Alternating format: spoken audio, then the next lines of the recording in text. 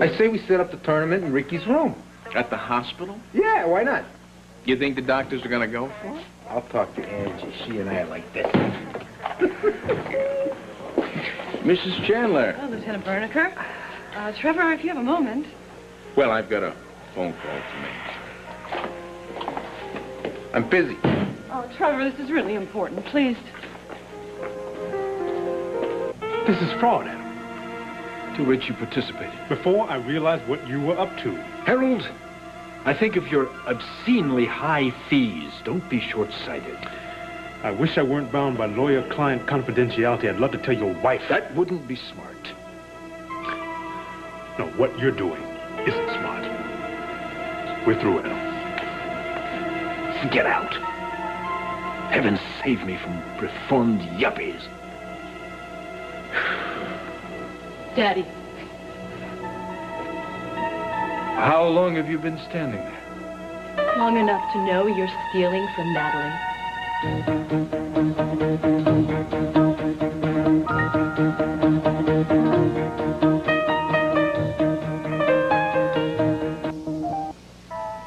I was simply transferring some assets. From her name to yours. Yes, for tax purposes. It's done all the time. Sure. It is, really. Daddy, you even want her to sign the house over to you. It's my house, Sky. Well, maybe half of it is now that you're married to her.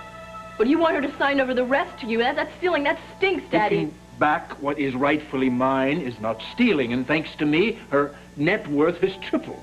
That is no excuse for what you were doing. Now, you have been begging Natalie to marry you for months. She finally says yes, and now you're betraying her. Now, if there's any betrayal here, Natalie's betrayed me. What? I've turned myself inside out to make this marriage work, and she still wants that two-bit cop. Trevor? Has she said that she wants him? No, of course not. But trust me, she's cheated in her heart every day of our married life. From where I sit, she deserves what she gets. You got 1 minute. Thank you. Meter's running. Tick, tick, tick, tick, tick. I want tick, to tick, apologize tick, for tick, Adam's tick, tick. behavior. Adam's behavior's got nothing to do with anything. He had no right telling you that you couldn't come to the play. And 58, if I had spoken up, 59, Trevor, wait. 60. I wanted to thank you for what you did for Timmy. You already thanked me. Well, he's thrilled that he has a real police officer's cap. Mm-hmm. I put tissue paper in it so it would fit better. Good, and that won't fall down in the middle of his big speech. Great. Well, he's awfully disappointed you're not coming to see the play. Who says I'm not coming? I just assumed. Your hubby calls the shots for you, not for me. I don't listen to him. Then you're going. I wouldn't let the Tin Man down. Good. I'm glad. That's really why I came by anyway. If Adam's not going, there'll be no harm in your coming. Two seconds here.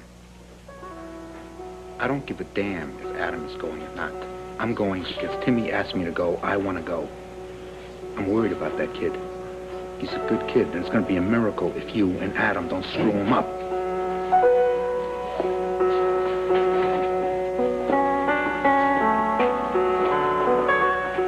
You don't know how that woman has humiliated me. What are you talking about? My wife. She's lusting after Trevor. Lusting after him? If you don't think that hurts. Have you talked to her about it? Oh, she denies it. But you should see her flying into his arms at every opportunity. You've seen this? Hell yes. The night Dixie was rescued, we heard on the news that a couple of cops had been hurt, so she went flying out of here like a shot. Didn't even wait for me, and it was my ex-wife who was in danger. I followed her to the hospital. And you saw her with Trevor? That was only one incident. There have been many others, believe me. I'm sorry. I can't tell you how many times I walked into a room and caught her hanging up the phone quickly. She's constantly brooding over that idiot. Well, you knew she still had feelings for him when you married her. I didn't know. I thought she might. I told you myself that they were in love. But no, you wanted a marriage without love, and that's exactly what you got. Well, it's a little more complicated now. Why? Because I'm falling in love with her. Well, don't look so surprised. No, what surprises me are the lengths you go to justify your actions. I beg your pardon. You could never love Natalie because you're still in love with Brooke. That's not true. If you have one shred of decency in you, Daddy, you will sign back whatever you've taken from Natalie. Hell, I will. You're not the least bit guilty. Why should I be? Natalie's not losing anything. As long as she stays married to me, we're equal partners. I win, she wins. And if she leaves? That's what I'm protecting myself against. Daddy, you've already made back lots of money. Not enough to go after Palmer Cortland. I'll be damned if anybody's going to throw me out of my house again.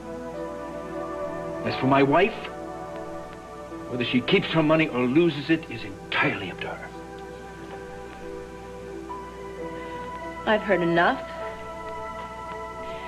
If you don't sign back whatever it is you've taken from Natalie, I'm going to tell her exactly what you've been doing. Susan Sarandon, James Spader, White Palace. Fantastic. Incredibly sexy. Fabulous. I don't think you're going to do that. Oh, I will. In which case, I'll go to Palmer and tell him about you and his nephew. You'd betray me, your own daughter. It's very interesting the way your mind works. If I go to Palmer and tell him about you and Will, that's betrayal. But if you go to Natalie and tell her about me, that's what? It's not the same thing, It Daddy. is exactly the same thing. It's called family loyalty, and it cuts both ways. You haven't changed one bit. Some things were never meant to be changed.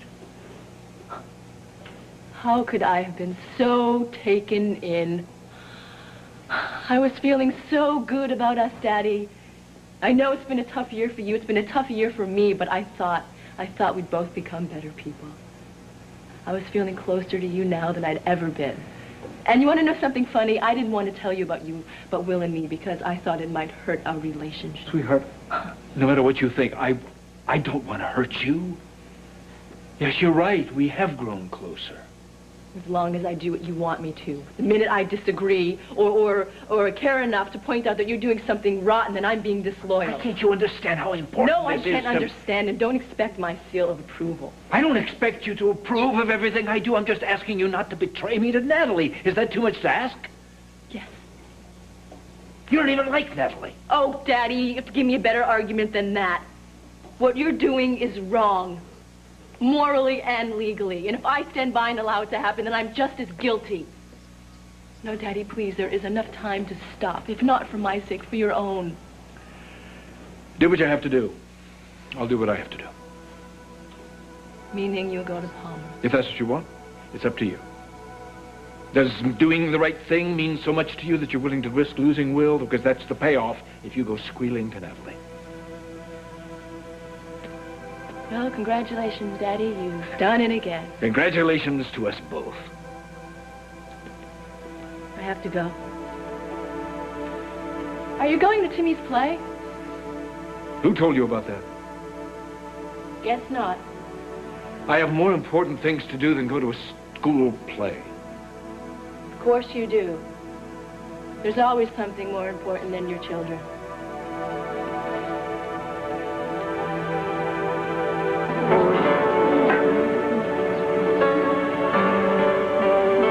You look wonderful, Timmy.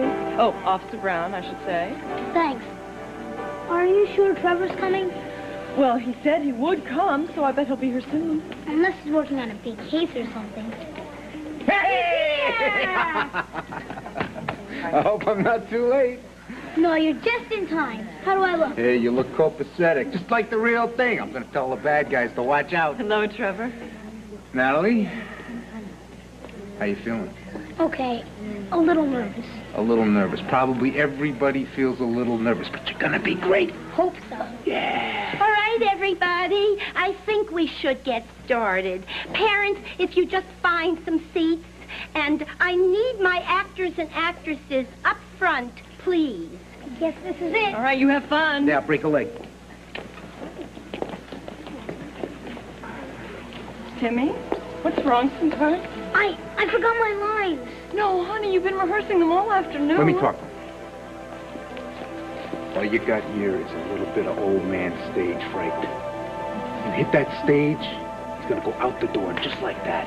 How do you know? Because acting is just like playing ball. You practice, you work hard at it, and you do it in front of people. nervousness is part of the deal, right? You remember how worked up you got before the game? Yeah. And you did great, right? You got the same deal here. All you gotta do is concentrate and the words will come. You sure? Yeah. Ever steered you wrong? Hey, try it now. Just close your eyes. That's right. Now, concentrate. Hey, you kids over there. Bingo! Which one of you threw that egg at Billy Parker? I think I'm okay. I think you're okay, too. Go to it. Louis, and Timmy, hurry up.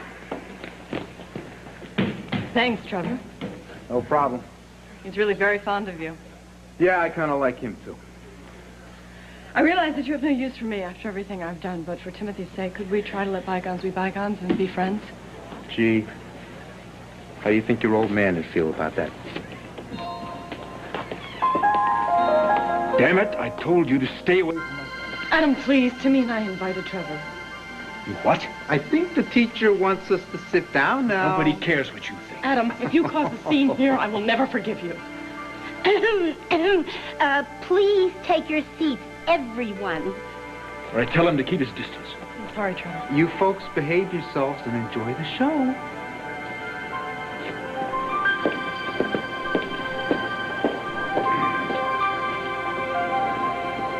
Good afternoon, parents, and welcome to our production. Yeah! Thank you. And thank you for taking time off from whatever you were doing to be here today. I also want to thank you moms and dads who helped provide some of the wonderful costumes. Yes, and I feel it only fair to tell you that this is my first attempt at playwriting. Broadway may not beckon, but the children have worked so hard, and I'm sure you'll enjoy their thespian efforts. So without any further ado, let's get ready for Officer Brown's Halloween.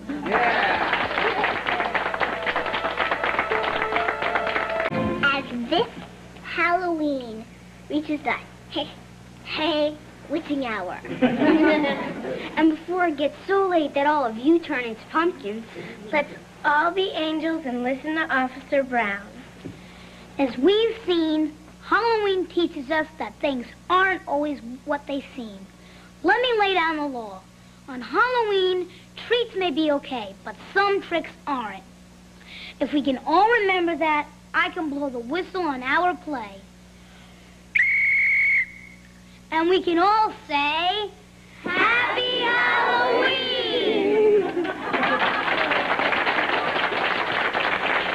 Didn't they do a wonderful job?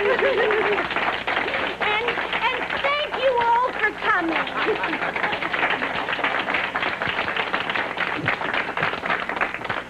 Yeah, all right. That was terrific. That was good. Hey, Tim-Ann. You were great. You were terrific. You were a real credit to the force, pal. Oh, honey, I'm so proud of you.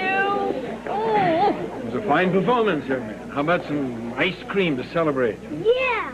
Can you come too, Trevor? Sure. What time? I gotta get back down to the station and do some work. I forgot. We understand. Thank you for coming. Yeah, thanks a lot. Hey, you think I'd miss my buddy's acting debut? No way! We better get going, Tim.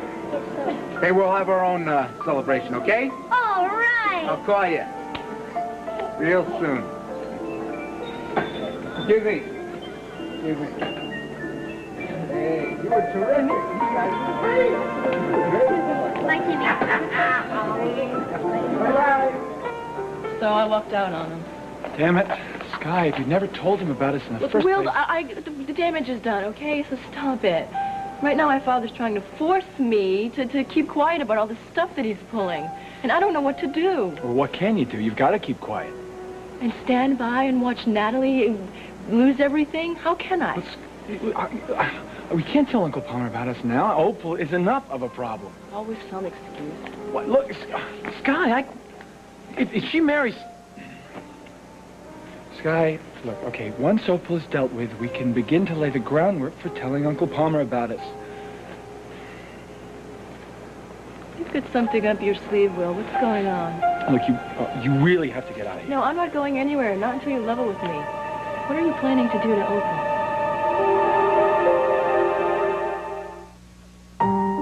Your own milk.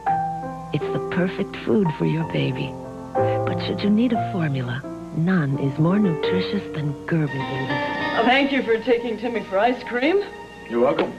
Glad you were able to come see the play. Are you? Yeah, it was a nice surprise.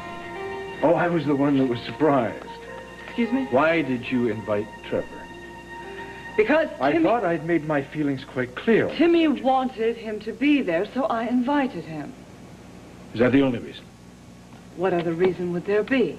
Natalie, it's obvious that you still are interested in this man. Please. It occurs to me that maybe you're using Timmy to hold on to Trevor. Maybe you should do a little less thinking. Not consciously, perhaps. I would never, ever, under any circumstances, use my son. Not consciously, subconsciously, or unconsciously, and for you to even suggest it. If I'm wrong, I apologize. You are wrong. What do I have to do to make you see that your jealousy about Trevor is totally unfounded? I married you, Adam. You're my husband, not Trevor. Now, doesn't that prove that I'm committed to our marriage? Yes, I'd like to think so. Well, then let's forget him. It's hard to forget him when every time I turn around, you're with him. That is not true. So if I'm nice to him, it's because of Timmy. And I would really prefer that you stop badgering me about my so-called feelings for Trevor. They're all in your head. If you say so.